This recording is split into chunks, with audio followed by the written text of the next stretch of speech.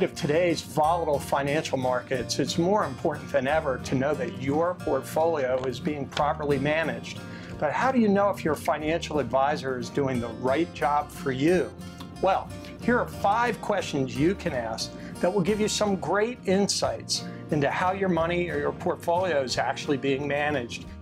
The first question you might ask is, does your money manager opportunistically change the asset allocation of your portfolio, or do they stick to some fixed mix strategic allocation? That means, do the percentages that you own in stocks and bonds stay the same, or do they change as the market conditions change?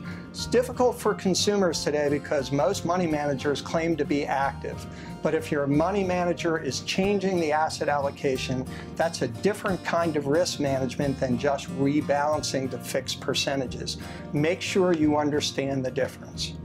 A second question you might ask is whether the firm's investment objective is to outperform a benchmark, or are they trying to earn absolute returns?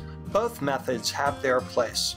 Oftentimes, a close look at a firm's track record would reveal that they made money in just one small bear market or one small bull market, and they don't do as well in all of the other market periods. How consistent the firm is in earning returns is crucially important. A third question is, does the firm conform to the GIPS performance standards? GIPS means Global Investment Performance Standards. Firms can be pretty tricky when presenting you with their historic performance.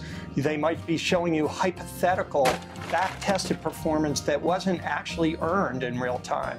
Other firms will say that they only do customized portfolios and not have any track record at all.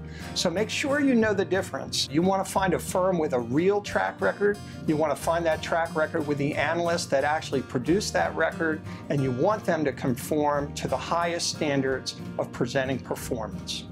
A fourth question that you can ask is, does a firm make large market timing bets when they're managing money?